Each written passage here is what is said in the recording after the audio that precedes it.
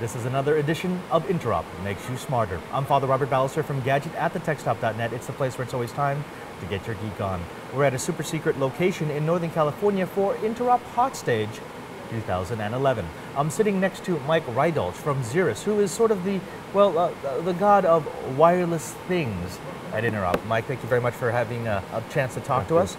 Now, we've got a topic today that is near and dear to a lot of geeks, and that is this idea of wireless spectrum. You hear it in the news every once in a while about a company wanting more spectrum, or wireless companies wanting to open more spectrum. What exactly is this spectrum that they're speaking about?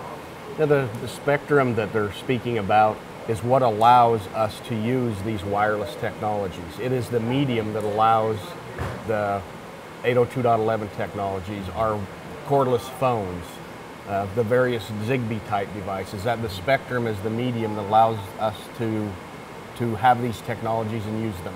And that is why the government and newer technologies are coming out is because of the limit of our existing spectrum that all of these different devices are using, and there's becoming more and more of these devices, and that is why we need more spectrum and at different frequencies. Okay. So let's talk a little bit about this spectrum crunch. We've got the unlicensed spectrum in the 2.4 and the 5 gigahertz range that has really become a boom for technology. It's the basis for Wi-Fi. It's the basis for a lot of cordless telephones, and it's what has allowed companies like yours to take a simple idea and just make it ubiquitous. But when you say that there's a spectrum crunch, what are you talking about? Well, as we continue to grow, specifically for like Xeris wireless companies, talking about 802.11 technologies, as networks grow and you're starting to see wireless networks replace wired networks, right, we have a limited amount of spectrum to use in this space. Right, so it's one of these things where we've pretty much hit the cap on what we can do with the current spectrum that has been allowed to manufacturers such as yourself. Yes. Not too long ago, there was a powwow in DC.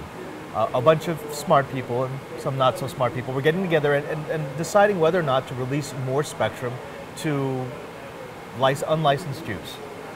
What would that do for the industry? Well, it's going to allow, for example, in K through 12, the use of wireless, and in higher ed and enterprises, it's going to allow wireless services to be scaled far beyond what they are today. I mean, we're starting to see HVAC automation systems take advantage of the 802.11 infrastructure, paging systems, video on-demand systems. It's going to allow 802.11 technologies and other technologies that use wireless to continue to expand and grow.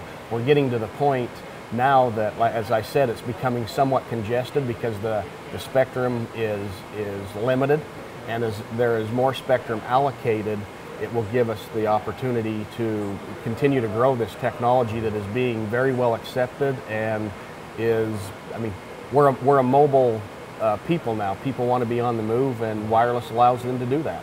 It sounds like this is one of those things where you can't name all the places where more spectrum will allow for the industry to grow, but it's definitely there. The potential is there. Oh, yeah. If they release it, you will come. Oh yes, absolutely. It's to your point exactly of the old adage of build it and they will come. If it is allocated, there will be technologies that will use it, and far beyond what we can do today. Now, if they want to find out more about the spectrum problem, if they want to find out more about how your company is dealing with the spectrum problem, where should they go? Well, you can look at what the IEEE is working on, the FCC, what they're working on, watch what the Wi-Fi Alliance is working on. And those of you that are, proponents of wireless technologies, when you have the opportunity, speak with your congressman, your representatives in government to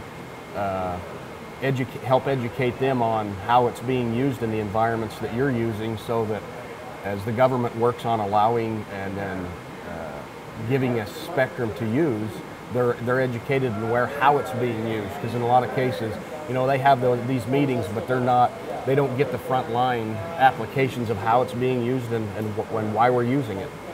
Mike, thank you very much. Thank you for coming on.